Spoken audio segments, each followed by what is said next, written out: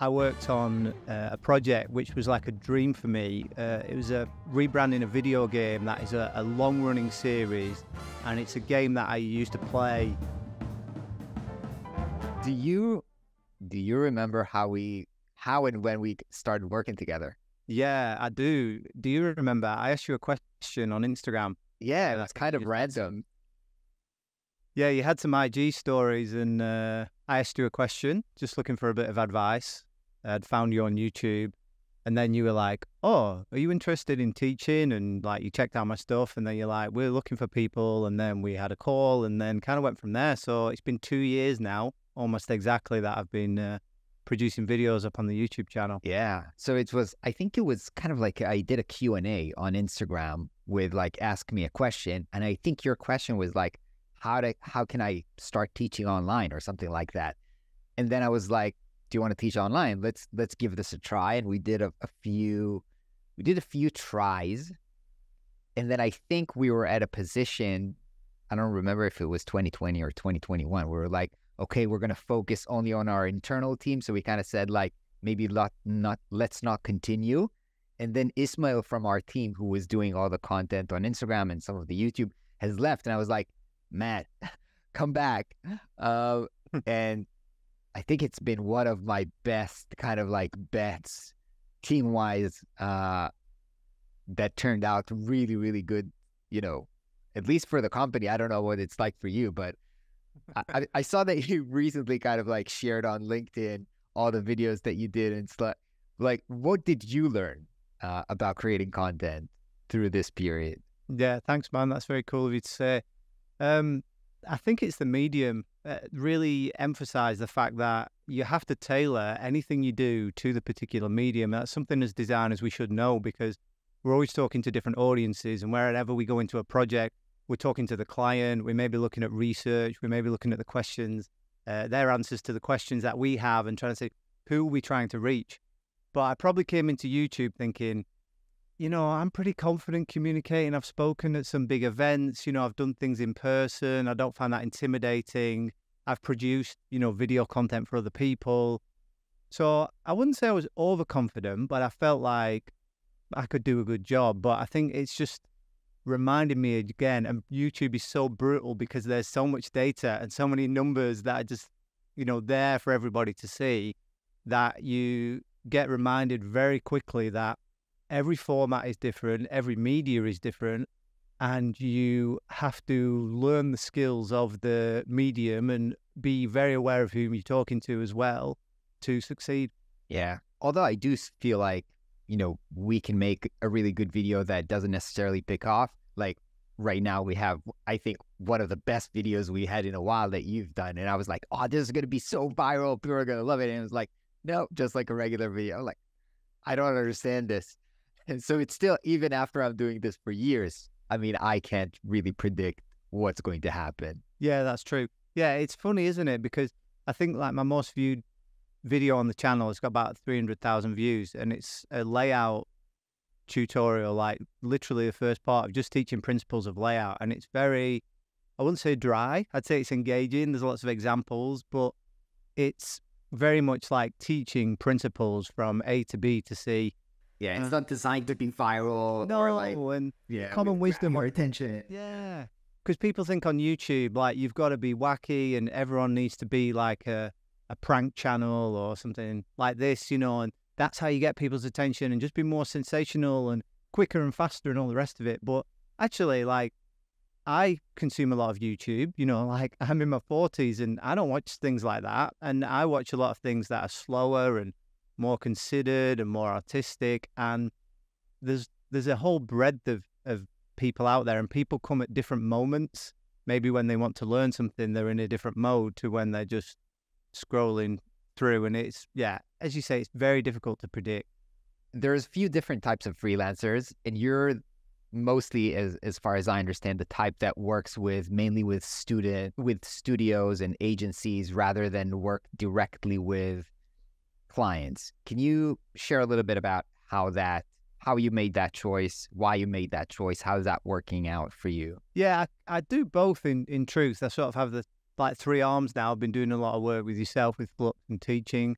I work directly with some clients, and yeah, I also work with other studios and agencies. So yeah, that aspect, I think that is often a lot more local, a lot more maybe country or regional specific, unless you are the absolute best in the world. You know, if you're the best cinematographer in the world and you're based in Sydney, you might get a gig in London. But if you're not, you know, and I'm not the number one best in the world at any discipline, then that tends to be more regional. But yeah, I work quite a bit with either design studios. So like the last couple of weeks, I've been working with a conceptual artist in a design studio.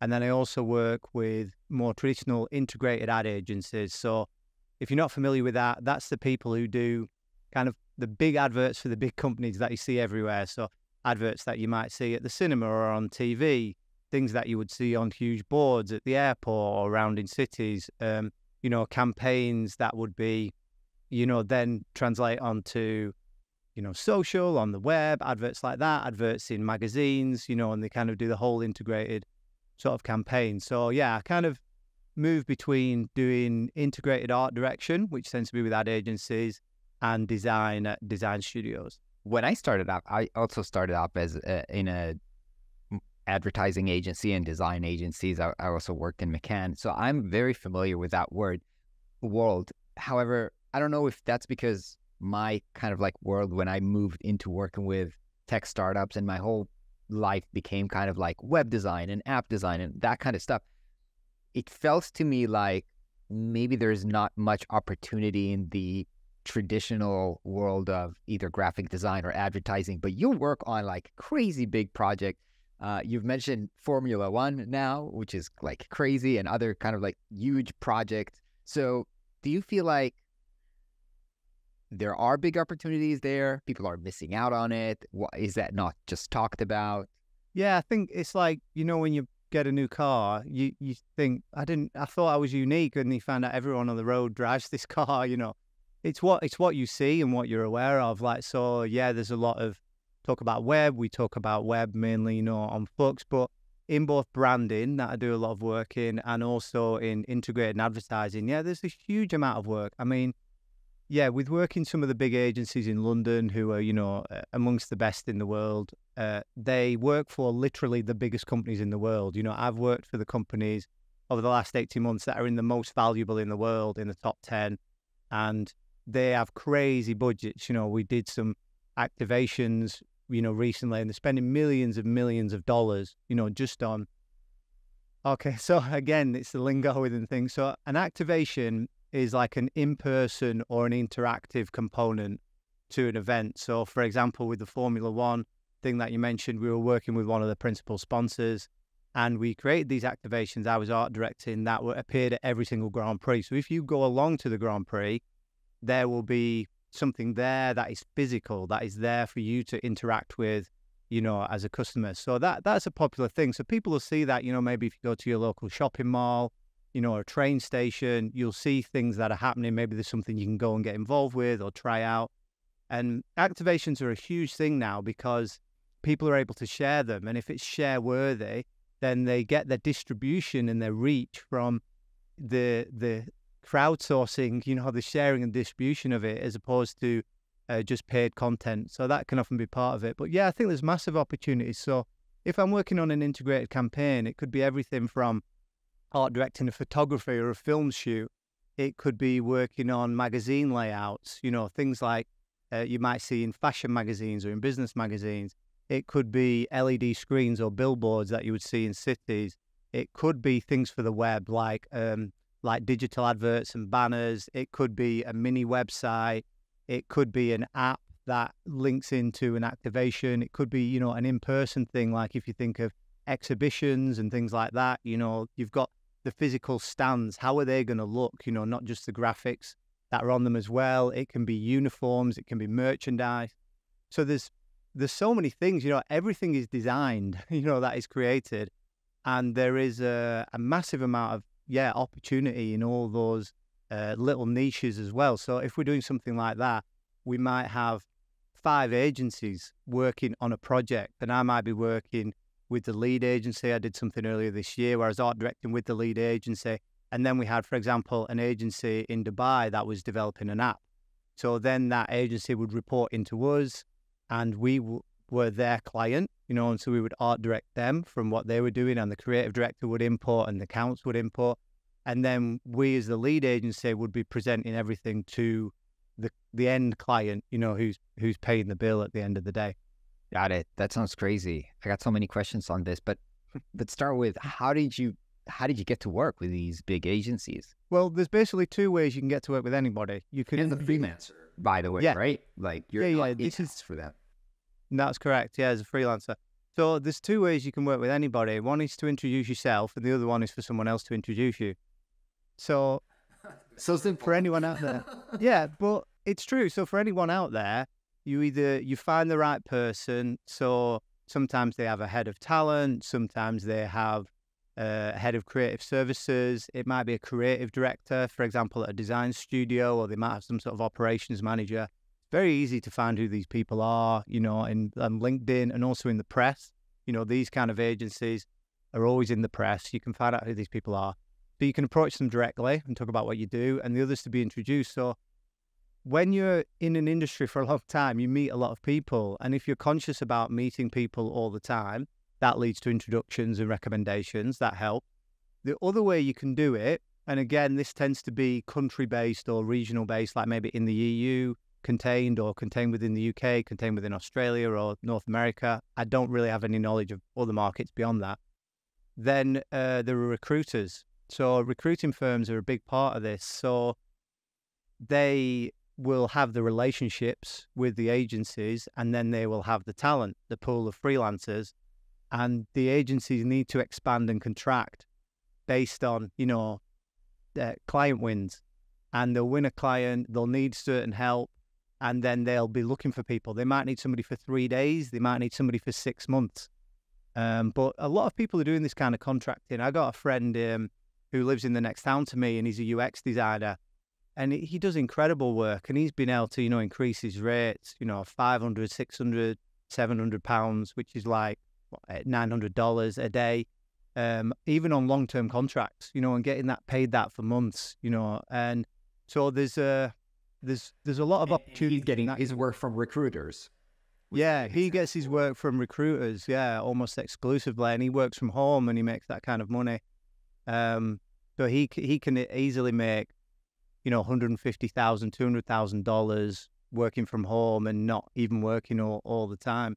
What has worked for you? Like specifically, I don't know if McCann is just a name that I know because I work there, but like, how did that happen? Yeah, that I've mentioned to you before. I've done some work with McCann. For those who don't know, it's the largest ad group in the world, and they have different offices all over the world.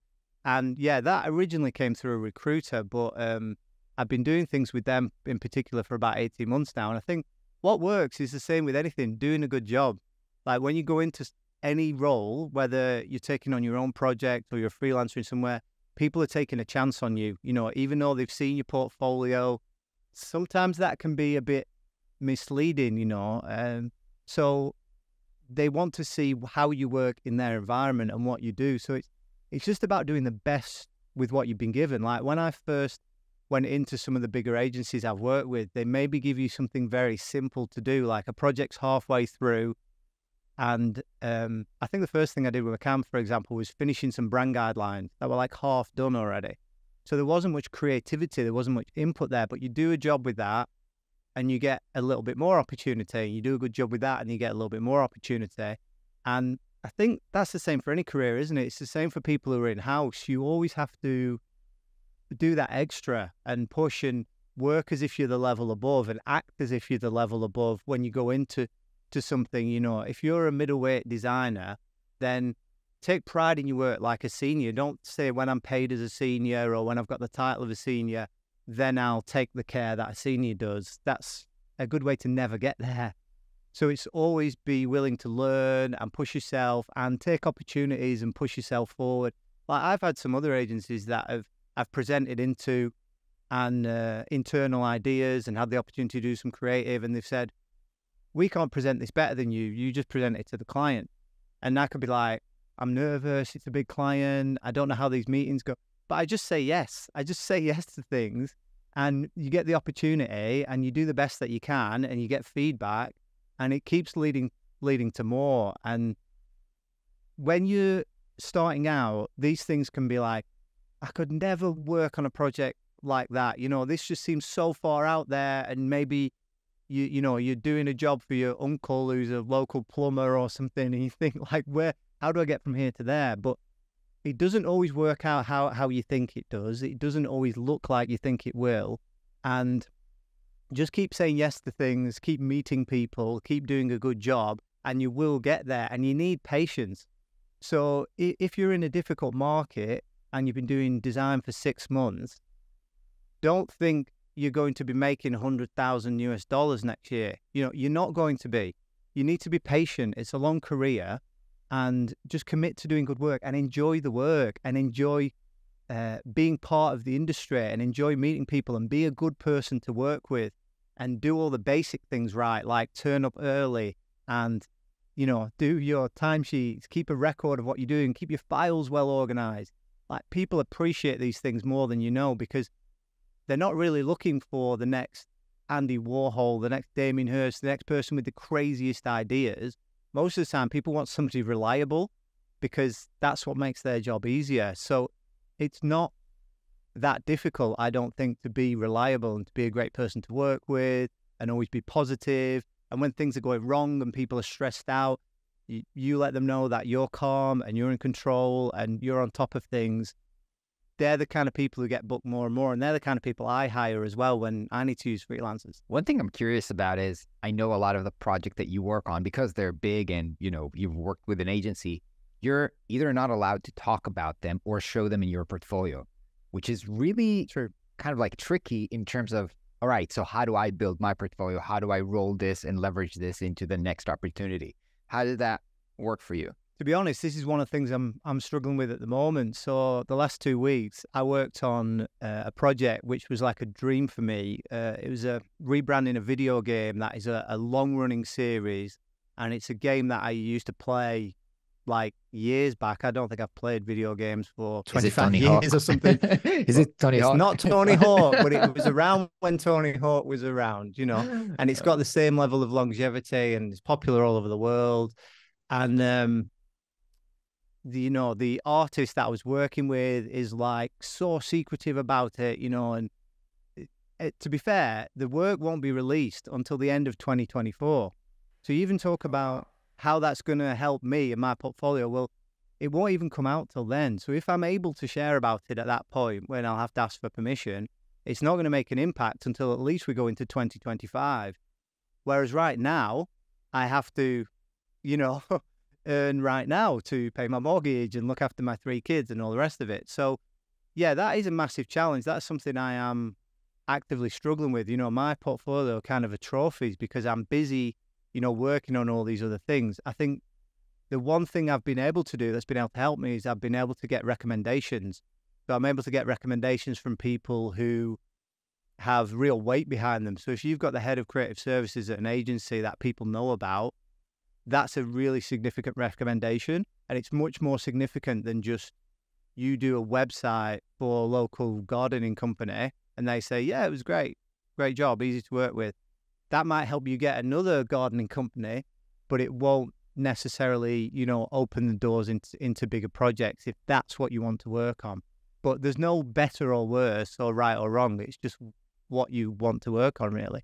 So you work on, you live in basically like a small town, not in like one of the major cities. Does that affect, do you feel like it affects your opportunities?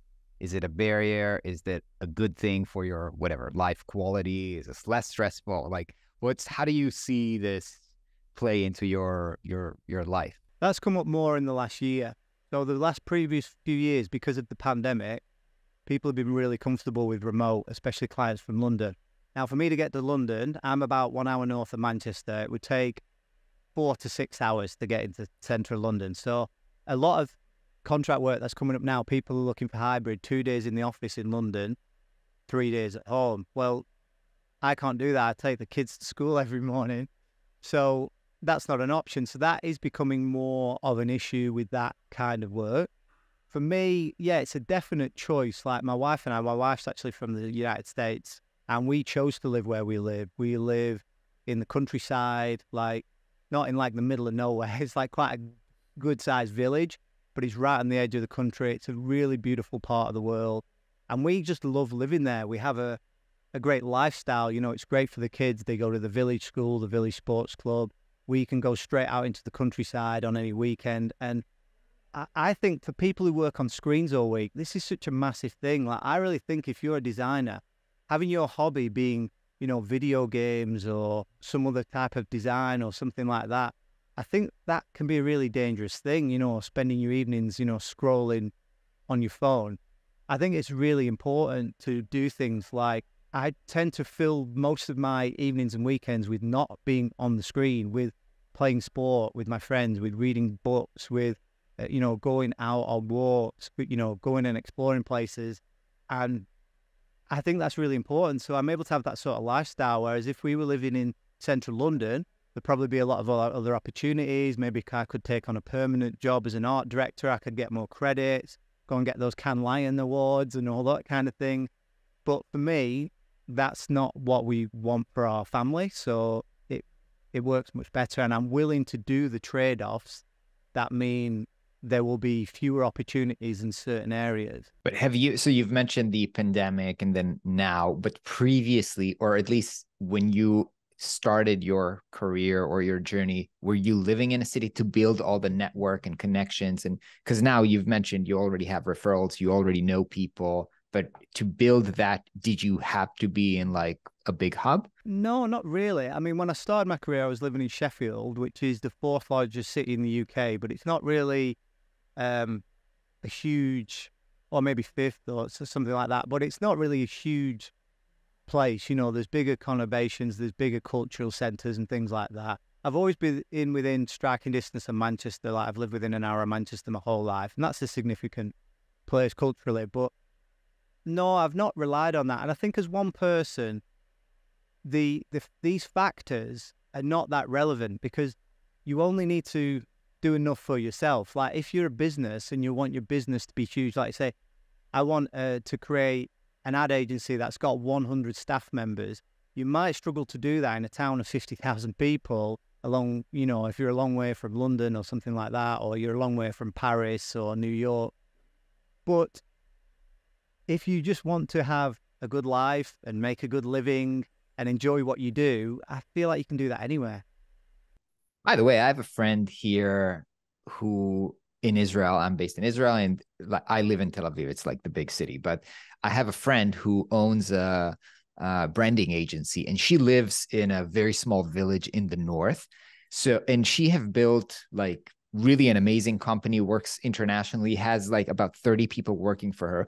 Now she has a very difficult time finding good people, because she is in a kind of a remote position. But on the other hand, the flip side of this is that because there's not a lot of opportunities out there, everybody who's a designer wants to work with her. So it's kind of like I feel like there's two sides to this, maybe being remote and the opportunities. Yeah, the recruitment's a massive thing. There's actually an agency below where I'm sitting in the building where my studio is. There's an agency on the ground floor. The landlord is the owner of that agency, and he has about 15, 20 people. And that's his biggest challenge, recruitment. So that's interesting. So you also have an office outside of home. Why do you not work at home? I also, by the way, but I want to hear your perspective. Why you do not work from home? Easy answer. I've got 3 children under 8. Yeah. It's just like the hours when they're at home, it would be impossible to do work. And I find it really good having that separation between I work when I'm at work, and when I'm at home. And there's not that temptation to just go up and, you know, do a little bit of work and do that. I really try and keep it separate as much as possible. I worked from home until they were about 3 and 1 or something like that. At that point, I was like, okay, I got to get out. And now I love the separation. So you've mentioned that you were thinking about the sole freelancer versus agency. Is that for yourself, for your own business? Like what what are your thoughts? Yeah, I mean, this would be great. You could coach me on this, Ram. But we had a chat about this about a year, 18 months ago. But I think we had a chat, and I said to you, like, what do you think, seen from the outside? Like, what is the next level for what I'm doing? And you're like, start an agency. And I was not keen because... Did I say that? Oh my God, I can't even... Yeah. I think it was when you said around the chat when we were talking about, are we going to continue working together? And we had a pause and then we started again. And I think for me, the thing has been how I like to work and what I like to do. And also, I've done things in the past, I've had, small agencies before, and I've worked in other like more generalist in-house roles where I've been managing more people. And I got quite fatigued with that, with managing people, in person, day to day. And found it quite frustrating at times. And what I like about being like a solo freelancer is that I can just have the freedom to choose the projects that I want to work on. I can have a lot of flexibility with that. And it's allowed me to also work on we've talked about, these more culturally significant projects. And if you want to do that, you have to work for somebody bigger, So I've been in that place of kind of trying to figure that out really, and thinking, but what is the next level and where do I go from here? I've done really well. I'm thankful that I've been, fully booked over the last couple of years, and I make a good income, especially compared to, where I live or the national average or whatever. So I'm happy with that. I've got enough. I can look after my family. That's all I need. But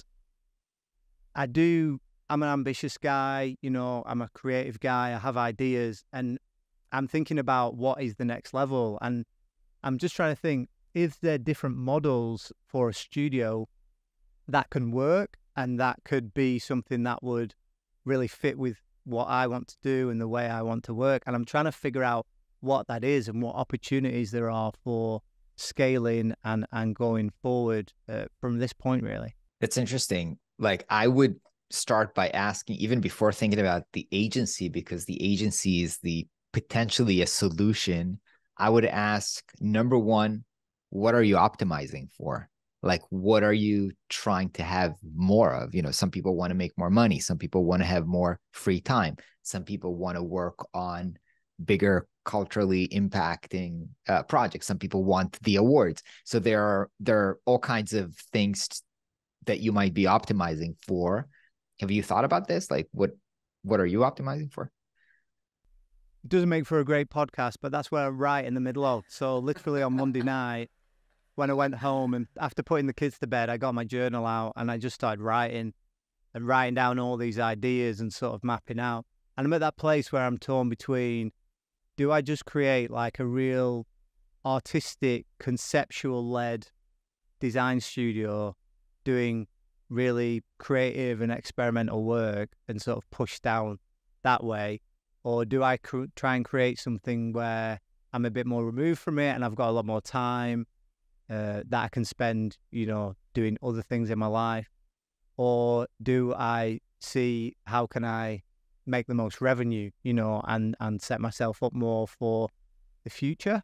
So that's literally what I'm trying to figure out. So I'm in the which might not be, like I said, that helpful to people listening, but I guess people can maybe relate to that. And it is the important. I don't feel, by the way, Matt, just to give you, I don't feel like this podcast needs to be helpful for people. It needs to be fun for us as a conversation. If people want to tune in, good for them.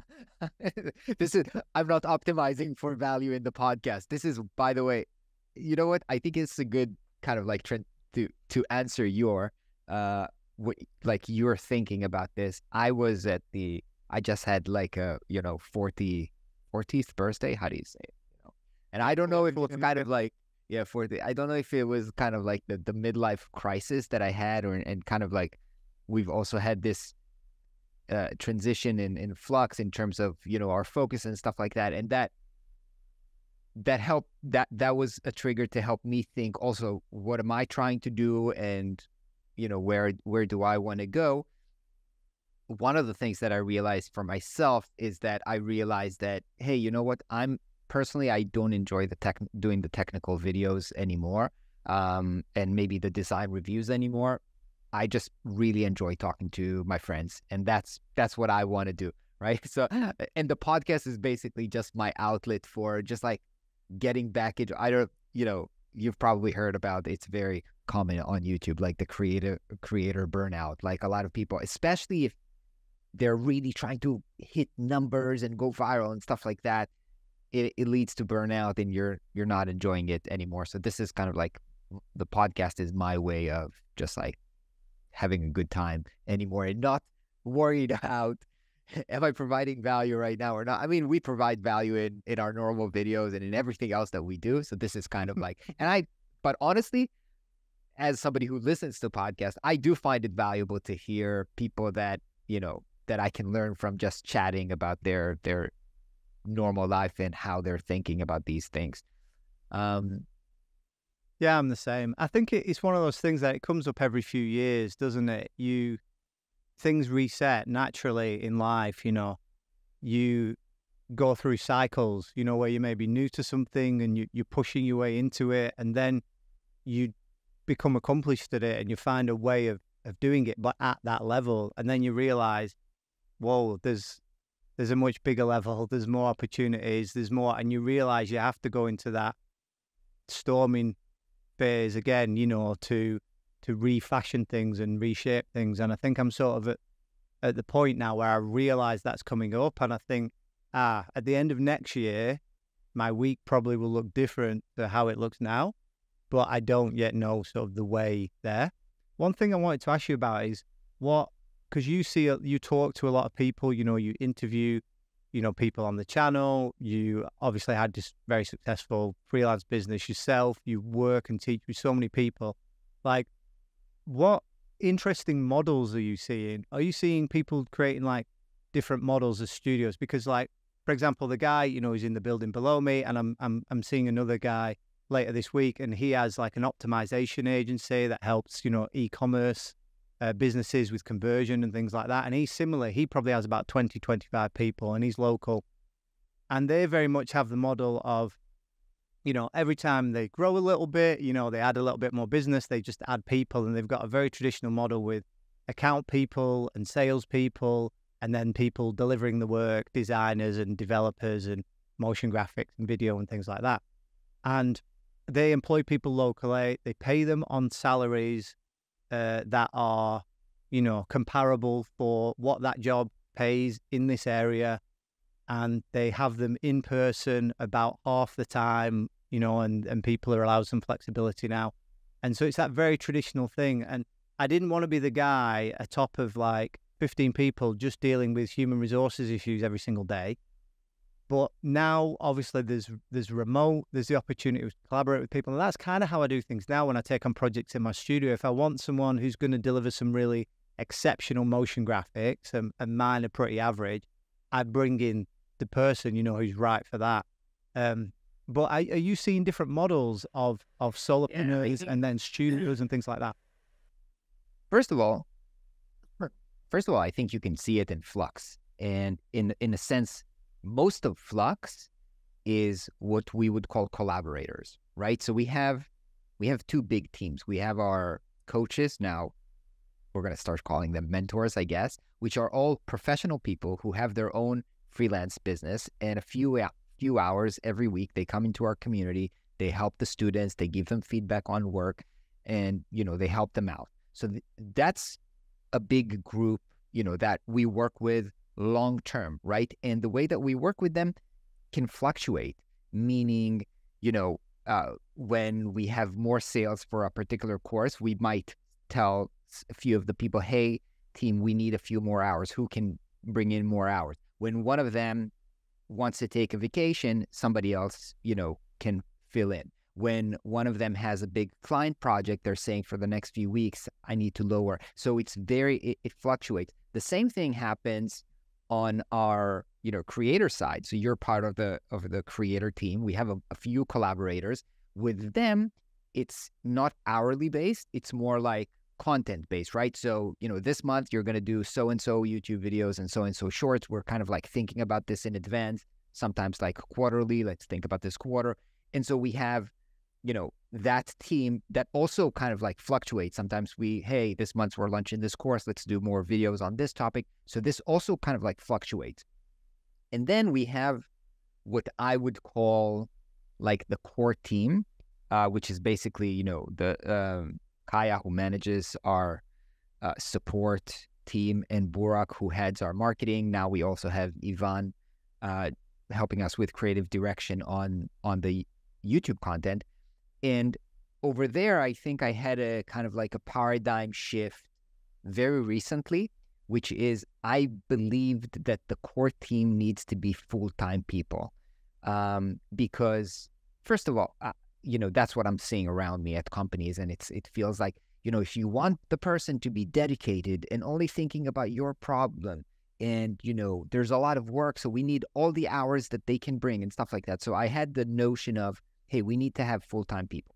And then what happened with Burak, it's actually a really funny story. So what happened was, we were interviewing him and then we decided to extend an offer. So we gave him, we basically gave him an offer, and then he took this offer and basically went to his client and said, I'm going to leave you because I got this offer.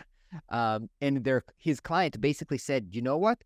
We're going to basically, give you more money and do a retainer or something like this. And so he came back to us and he basically said, look, I actually got this really great offer. It doesn't make sense for me to take it. However, that offer still leaves me like part-time position. So I know that's not what you're looking for, but how about we give this a try, right? And again, that's not what I wanted, but that's what I had, and I really wanted to work with him. He's really great. So I was like, okay, let's give this a try. And and then a crazy thing happened. Obviously, it was part-time, so we paid him less, but he did everything and even better. So I'm like, wait. So this person is delivering on everything that, I wanted him, like great contributor. And he's doing this part-time. I'm paying less. He can make more money because he's working on 2 different projects at the moment. This is like a complete win-win for everybody. And I had concerns about reliability. He won't be able to respond because he's on other projects and stuff like that. But we're now working together for like 6 months, and it's just like fantastic fit. So it kind of made a paradigm shift for me. So now we're trying this approach as well with Ivan, and we'll see how that works. But that's also what I'm seeing with people in design agencies. We have a student that I don't want to say names, but he had a very successful, I would say, Webflow agency, and he had a team, I think, of maybe 6 or 7 people. Very, very nice agency.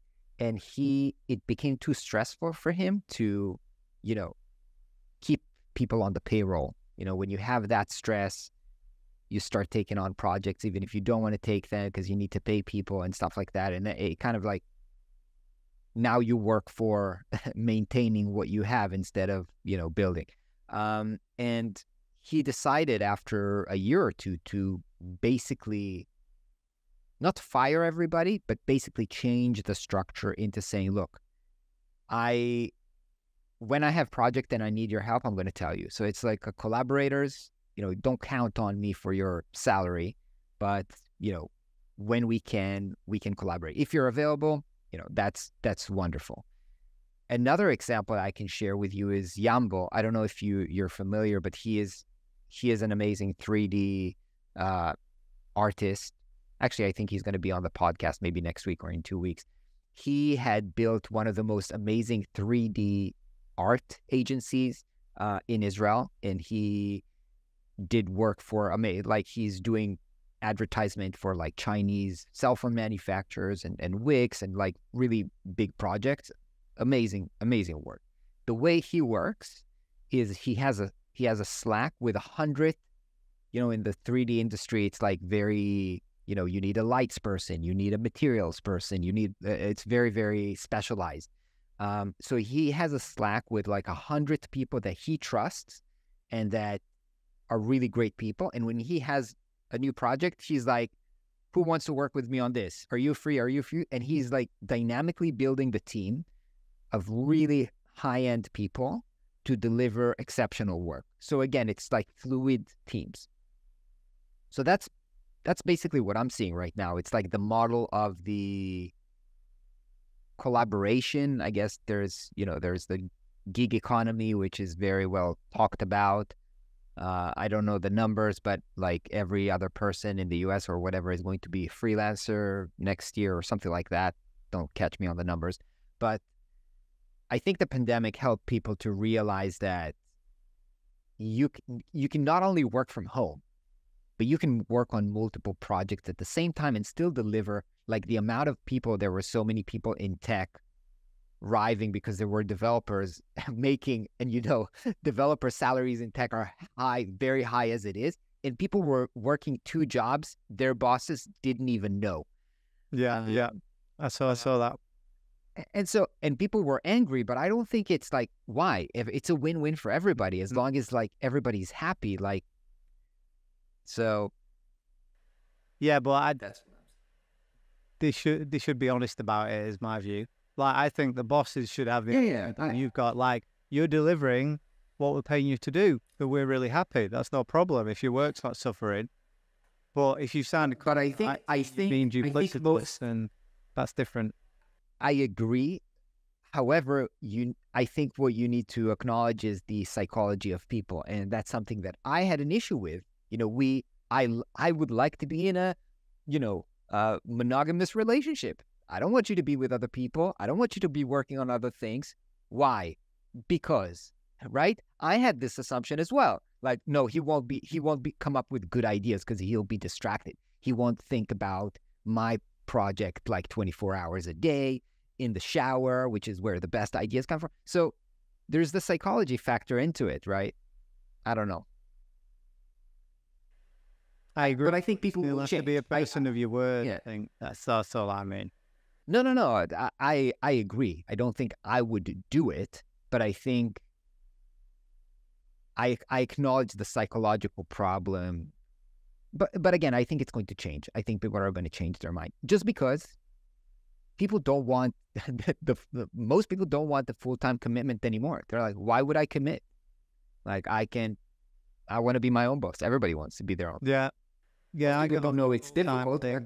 Like, I get offered full-time things like all the time, but I'm just saying no straight away. Yeah. And I also think that I'm not 100% sure. Again, I'm not doing the admin for us. Thankfully, I have Noah, my wife, who takes care of, paying people and doing the finance. But I think that it's definitely simpler to work within that model where you don't have to work, you don't have to care about all of the HR stuff, like, oh, now I have to buy them a computer and I have to pay for their whatever. We pay for the work, you take care of the rest. You can't argue, and I have read articles that it's not good for the employee, right? They're not getting whatever. They have more work for the same pay. And maybe, but I think, number one, that's what's happening. And number two, a lot of people opt into this because it's worth it. Like, the freedom and the ability to change and to control their own life is just worth the extra hassle.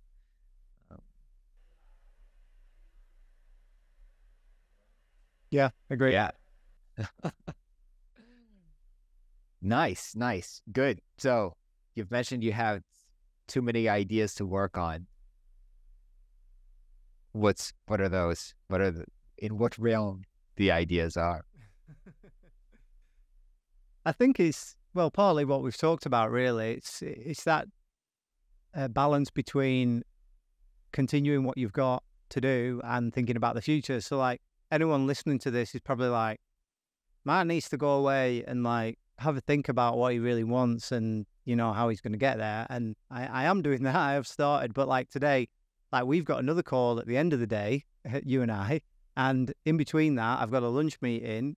And either side of that lunch meeting, I've got client work to do. So that's my day. And then I go home and put the kids to bed, then go out and play football, and then I'll be sleeping. So it's one of, we always have that where I've got to create that space, to be able to. But the summer's a good time. You know what? I want to push you back on this and say, I don't necessarily think that what you need is time to think. I think that, and now I'm just talking from my experience. So, number one, when I had this, I don't know, I was overwhelmed or stressed or not sure about the direction. I didn't feel like anything. It's like, what do you want to do? Nothing. I want to just be on the beach and read books, and I don't want to do anything, right? What are you passionate about? I'm not passionate about anything. And then if you put yourself in the loop of what do I want? What is the right thing? You can get into a loop of thinking too much. And I was just sharing this story with a friend the other day. A few years ago, somebody told me, hey, you need to write your vision for the future. What would your life look like in 5 years? And now I don't do these things, but apparently 5 years ago I did it. And I wrote it down. And it was like, here's what your life is going to look like in 2023. And it's like, here's, where you're going to live and your kids and your life and your work. And turns out the life actually looks pretty close, very, very close to what I've forecasted. My work looks zero. There's everything that I've forecasted for my vision of what. So it was run a software business, because I had Prospero. It was a software business with 20 employees and travel the world doing lectures and consulting. I was like, I'm not doing any of this. I'm super happy. I live the life that I want to live, but the business happened from a completely different direction, which I could have not predicted or anything like that. So, and it just happened by trying things, right? You do a video and then you do a course and then you kind of rolled into it. And I think you are doing this as well, right? And what you have mentioned, what we have today is we have a new project called Studio Experience, where we basically took a few select students, and we work with them on a real client project, and we have the kickoff with the client today. I don't know what's going to happen with this, but I feel like it's an experiment that might roll into something what does Flux open up an agency right now? What is this? I don't know, but feels like something might happen, and we're doing this. Might not make money for us, might be I don't know, but feels like fun, and let's do it. So it's I don't think it's going to be solved by thinking down and thinking. It's worth, thinking about the perspective of, hey, what am I optimizing for? Just, I don't know. But it's, yeah. Yeah, I mean, caught up with too much thinking. Yeah, that's good. I mean, as you brought it up, that's one thing that I decided to do was be part of this project, this Studio Experience project, because that will tell me a lot about working in that particular way on this sort of project. So my experience of this project will definitely give me thoughts about what I want to do in the future, as every project that you work on does. So yeah, I'm fully believing in them. You've got to keep moving forward, and as you keep moving forward, it's a lot easier to change direction.